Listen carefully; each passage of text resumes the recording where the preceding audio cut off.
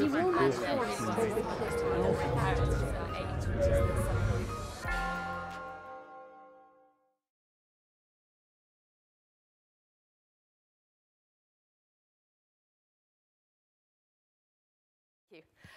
thanks to Simon and Victoria for asking me to come and talk in this event. I'm Liz Ferguson. I'm editorial director for life science journals at Wiley Blackwell, and I'm also heavily involved in all of our open access activities and have been for the last 3 or 4 years now.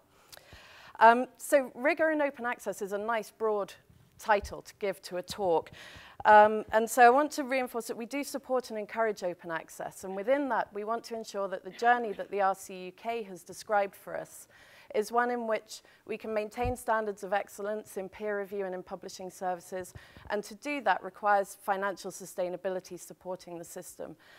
So I'm going to talk about Rigour in the context of continuing the maintenance of excellence that we've known for a good long time, and how that may pan out in a system that is going to be changing financially. So first of all, we know we have to provide excellence because authors demand that we provide excellence. The recent survey by Taylor and Francis of 12,000 authors or so, and another one that we conducted last year with a similar number, shows that rigorous peer review is either the single most or one of the top most determining factors of when an author is choosing which journal to publish in. Sometimes the impact factor still trumps it, but frequently now it's the rigor of the peer review process.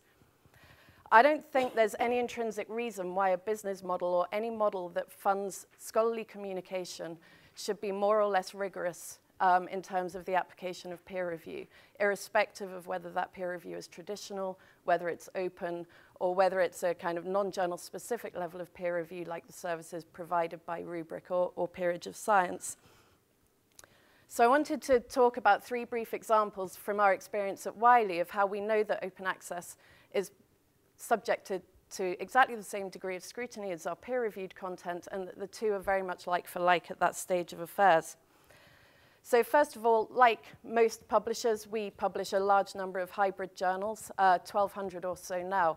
And we first launched our hybrid service back in 2004. And between 2004 and 2011, we saw remarkably consistent take-up of that service. It was hovering at about 0.5% per year of the articles that we published.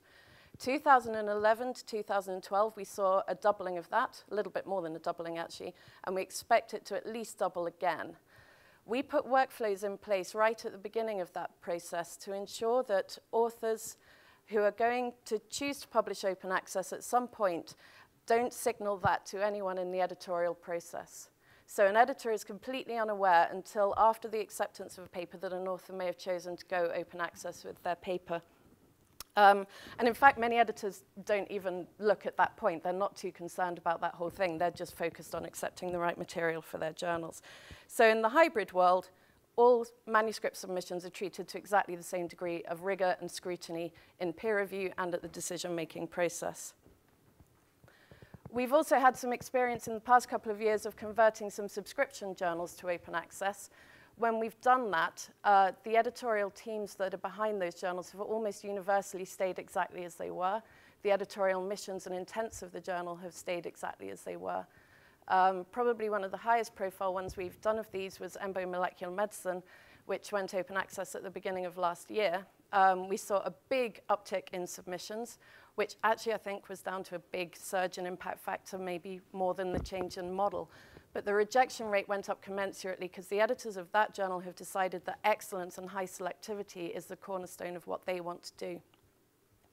So again, the change to open access has not in any way changed the rigor of the process at that particular journal or the others that we've converted.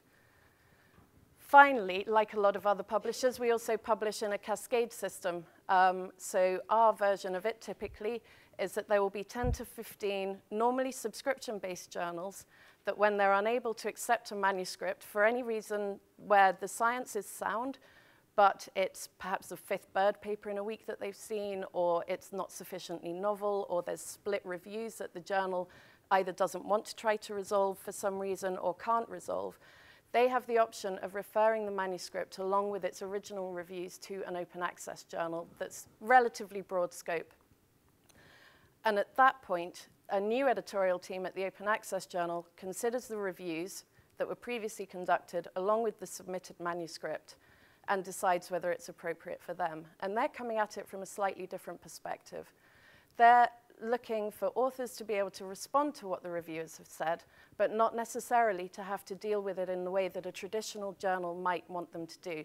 So not necessarily looking for reruns of experiments, not looking to present new arguments that reviewers have asked them to do, but at least to make reference to the fact that there may be disagreement about a particular point and why they've chosen to cover the angle that they have. So in that particular circumstance, the rigor of the peer review process is exactly the same as it was. The journals we've been publishing in some cases now for more than a century are determining the rigor of the peer review process, but the decision-making process at an open access journal has removed the space barrier that exists in many of the subscription journals that we publish. One thing that was important to us in coming up with that model was it wasn't just us saying that this system works, it's reliable, it's rigorous.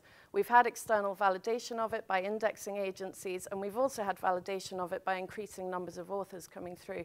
And what we're saying is quite interesting is that almost irrespective of the subject area in which we publish these journals, 12% of authors, when offered the opportunity to take their manuscript and reviews forward, are choosing to take that route. So whether it's ecology, oncology, whatever, it's 12% consistently. I'm not sure why that is, but it's just quite interesting to know.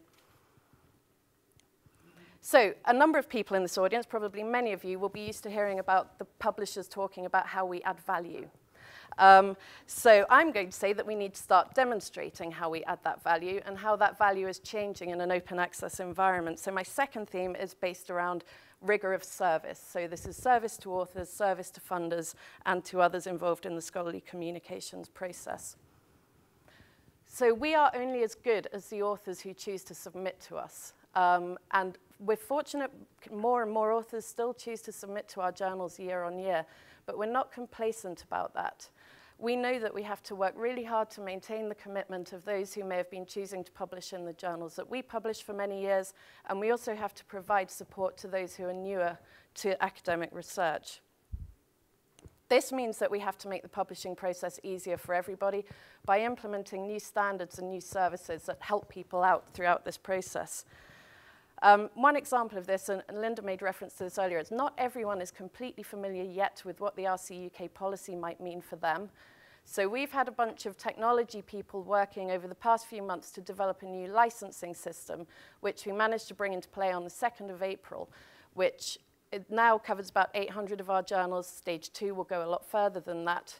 And that means that if an RC UK author has come through, had their paper accepted, is going to choose the appropriate license for their paper and has signaled to us that they wish to publish open access in a hybrid journal, or any journal in fact, they'll automatically be directed, assuming they've acknowledged they have APC funding, to the CC BY license. Other online open authors will still have a choice, but RC UK authors with funds will go straight to CC BY. And we figured that supports the funders' mission as well. We're helping drive compliance with the RC UK policy. And I checked with a colleague last night who helped develop this system, and in less than a week, we had more than 1,400 people use this system, and we haven't had a single question about it. Not a single person has hit help. So that's actually pretty good for us. The fact that 1,400 people tried something completely new, and no one has yet hit a problem with it. So this, in terms of our funder support, is the first step on the road to resolving what, quite frankly, is a pretty messy situation. We're currently building relationships with new funding organizations that we haven't previously dealt with, or we're building different types of relationships with institutions that we do have existing relationships with. We're trying to manage the flow of money and publishing activity by spreadsheet, and we know that that's happening at the university and the funder end as well, and also that universities and funders are having to do this with multiple versions of us. So our next top priority is to create a single resource for funders in which they can come in, see the progress of the articles that they may be funding or otherwise publishing through systems with us. And it will also carry many more metrics that we believe that funders and institutions are involved in.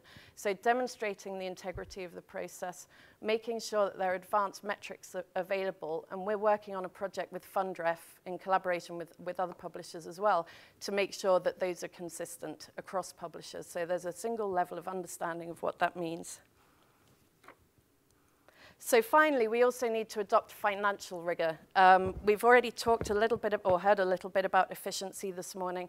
If we're to achieve the RC UK orderly transition, it's not time yet to throw the baby out with the bathwater, but help move all this through to achieve that endpoint. So we've been proactively working on open access, both publications and infrastructure now for a little over 3 years. And we've been thinking very hard within that as well about what the future holds for an organization like the one I work for in an open access future. First of all, we're almost certainly going to be in a mixed economy of gold, green, and subscriptions. We are going to be seeing increasing research output over the next few years. It may not always feel like it, but the rate of article output is increasing all the time as research funding increases. And we've made the assumption, which is, I think, a valid one, that the amount of money available in the system for scholarly communications at the very best will remain static, if not decline. Now, if that's true, it means we have to publish more for less. And that means we absolutely have to find efficiencies in the system. And I don't expect, by the way, anyone to lose sleep for publishers over any of this. It's up to us to find a way in which we can do that without diminishing any of those standards I've previously referred to. In our case, this also means we have to support around 800 learned societies in making that transition. Societies are a particular force, of course, in the UK, and many of them are heavily reliant on their publishing activities to support their other endeavours. So essentially, we all need to find ways in which we can increase the efficiencies within the system. We need to reduce redundancy, first of all. So, for example, not subjecting articles to multiple layers of peer review at different journals at different times. We need to stop investing in the technologies of the old, like print. We would be very happy to see the end of print as well. There are still forces out there that keep us investing in print. If we can shift that investment towards the newer technologies and deliver the kind of future that Sir Mark referenced earlier in terms of the way that people will be interacting with the publication, the data that underlie it, and all the other features and functionalities you can engage, the world will be a better place for everybody, I'm sure. We have to be financially responsible as well to our customers. We need to find, as publishers, clear and transparent ways of demonstrating to libraries that they are not paying for open access content in subscription-based journals. And that has to happen really, really soon.